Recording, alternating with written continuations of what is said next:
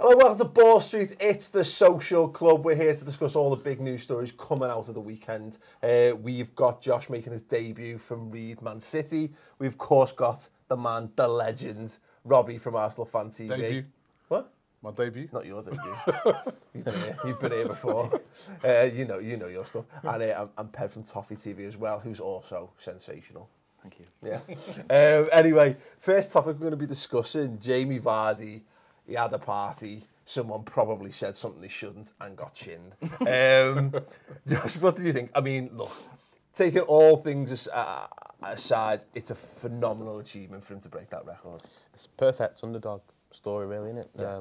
Coming from non-league, you know, making the step up with Leicester to the Premier League, and then it's unheard of, really, for a player like that. But he's sort of in like a Harry Kane sort of form, really. Yeah. Where everything, he touches, he's the goal. Yeah, no, absolutely. And he's deserved it, really. He's a willing runner. He puts himself about, and he's shown he deserves to be at this level. And he's providing the goods at the moment, and he's everyone's loving him at the moment. It's crazy, isn't it? Because there was pictures going out about how, was it like 4 years ago or whatever, he scored for Fleetwood on this day, not Blackpool. I don't know who said that last week. That was wrong. There's so much abuse in the comments. But no, it's phenomenal. You're right. It's like I think we've made this joke already, but it's like the Rocky story, isn't it? You know what I mean? It's the kind of stuff that doesn't happen. I was going to say Roy of the Rovers, but he was just boss consistently, but to see him come up there and to do it, and particularly the poetry of him doing it against Man United and all that kind of stuff was very, very sweet. No, he's a brilliant. You know, I want people to stop doing though. Like now, give him the credit he deserves, because I still feel that every time people are talking about him, it's almost like as if it's just a fluke. Oh, Jamie Vardy, look at him with his goals. Yeah. Yeah, but whereas the guy and his Lonsdale training. Apart from probably Aguero at the moment, he's the best striker in the Premier League. No, absolutely. Right? And people need to give him... I remember when he came up against us, I was really, really impressed with him. Really quick, really sharp. And I want people to give him the right credit now, because it's not just... Yes, the non-league story and all that, that's great. But this guy's a proper Premier League player. Yeah. If he wasn't... he's about 28 now? If he's a bit younger, I'd be hoping that someone like Arsenal would sign him. Yeah, he's that good. Well, he's got the right kind of injury record, hasn't he? That's true. He fit in perfectly. What do you reckon, Fred? It's a great story. I mean, just something Robbie said there. I do want to see him do it over like 2 or 3 seasons. Yeah. Because we've all seen the Marcus Stewarts and people like that. But it's phenomenal, and I love the story, and I love that it's happened. And what it proves to me is that getting to the Premier League is not the be-all and end-all. Yeah. That's actually where the hard work starts. And that we see so many players who think they've made... I mean, look at the stuff about Jack Grealish at the moment. He's out all the time. He's done nothing in the game. I watched him last week against us. He was garbage. Yeah. Absolute garbage. I believe the question was, what is Jack Grealish? What is Jack? Yeah. And it's great to see a player in the Premier League get better as he's progressed in the Premier League. And it would have been a great story just coming from non-league and getting to the Premier League, but I seen him last season, first day of the season, and I didn't think he was all right. He was a willing runner, and to see him actually have intelligence now and become a finisher as well, and also a lot of credit to Ranieri as well, because he's basically set a team around him. Yeah. But there's a lot of stupid managers out there. Why does everyone keep playing a high line against Leicester? Yeah. The team is built around him and a quick break, and a lot of teams are letting him do this, but fair credit to him. I think he's been fantastic, and long may continue. It was basically Pro Evo 2013 tactics, where just hold down L1, smash triangle, chip through ball over the top, run on, score. Yeah, absolutely. But you're right, it's a great point, isn't it, about how players they come up and they get to the Premier League. I can't remember who it was about a Liverpool player, but you see it so often that the players come to Liverpool as an example of it, and it's like, I'm at Liverpool, great. It's like, no. You come to Liverpool and then you kick on a stage, but there's it's filled with it. Look how many times we see these strikers have half a good season. You mentioned the Marcus Stewarts, but your Clive Mendonkers and your Andy Carrolls of this world, and the flatters to deceive. They get a good goal scoring run because any striker can do that if they get in luck, but they don't have the desire or the mentality to actually make themselves what they can be.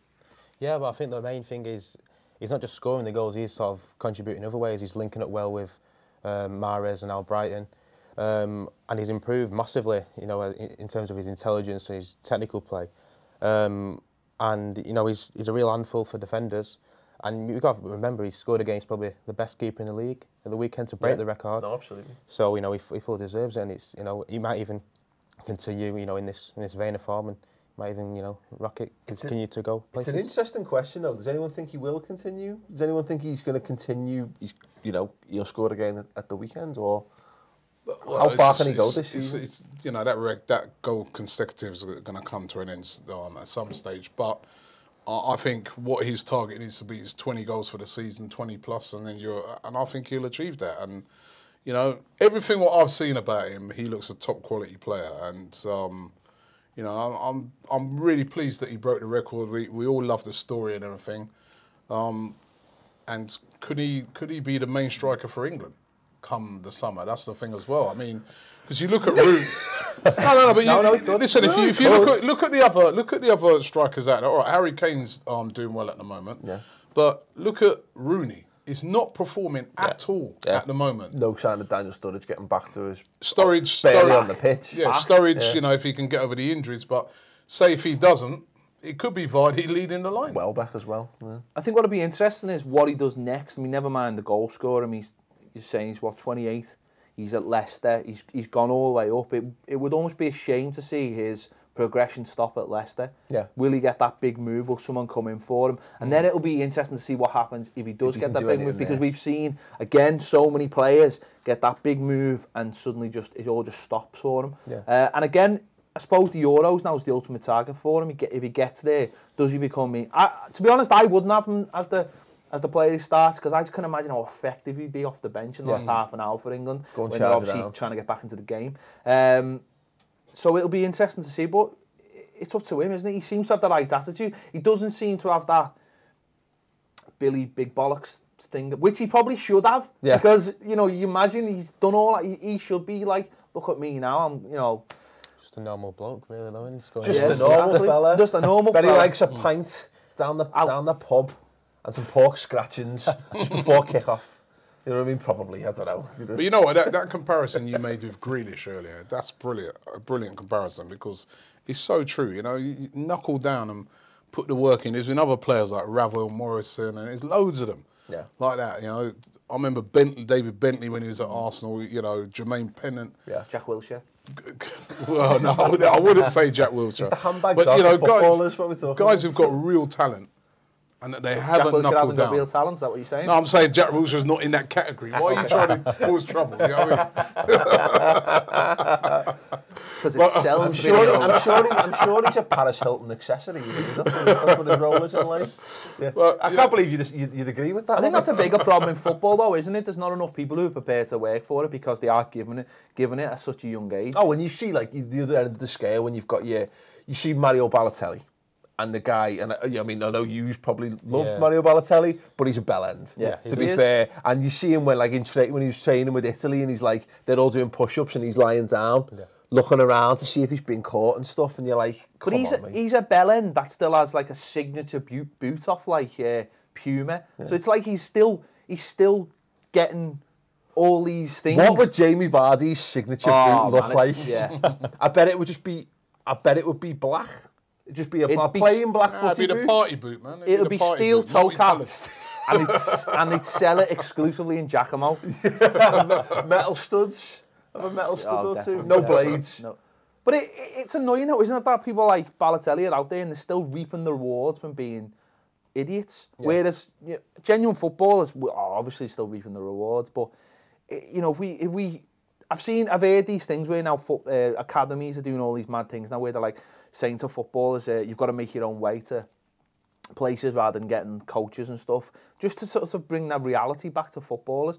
Why not just bring the old... That's just Tory Britain, that makes sense. Yeah, they're not getting paid either. Why not just bring the old like YTS things back? You know, have them shoveling shite up and brushing the steps and cleaning the stadiums and all these kind of things. Why not just do that? Why are we allowing players, to be on 10 grand a week before they've even kicked the ball? I mean, let's make them work for it, because it proves that when they work for it, they'll probably succeed more. Absolutely. There you go.